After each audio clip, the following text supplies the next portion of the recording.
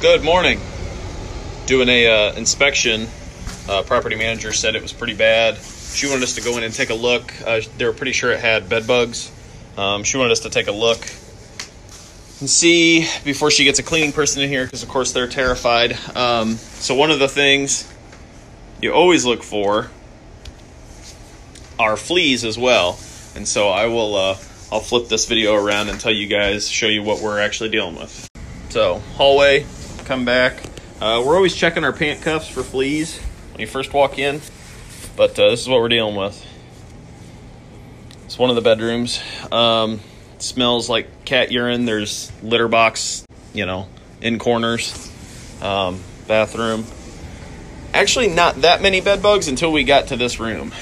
All these black scuff marks that look like kick marks or somebody's kicked their shoe, that's literally where somebody has squished a bed bug on the wall. So if you walk into a place and you see this, that's exactly what that is. That's them squishing bed bugs on the wall. I've seen this countless times in really bad ones. But yeah, you can see all that. It's over here along this wall as well. We have some, of course, this, gotta love those sheet curtains. Where were they? Yeah, here they are.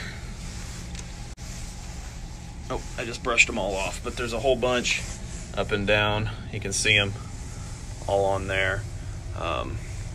They're all huddled up around the corners, all the casts. You can see some moving right there. See them crawling. It's a vacant unit. I think they were evicted last week. Long or the short, and I told the property manager, and it's important to have good working relationships with them where you build that trust and honesty with them, because I've had countless people say, no, you got to get in there and do your job in a situation like this. Well, I got news for you. You can't do your job. So what I'll do is I'll communicate with her that she's going to have to get somebody in here to literally shovel all this stuff out. So it really smells like cat urine back here. So we can get in, because, obviously we can't get to the trim. We can't get to a lot of places. We need to pull all these curtains and stuff down. And I don't mind pulling some of that stuff down, but, we can't do anything when, there's this kind of disaster. So, yeah. And this, honestly, the living conditions are bad, but, we see this a lot.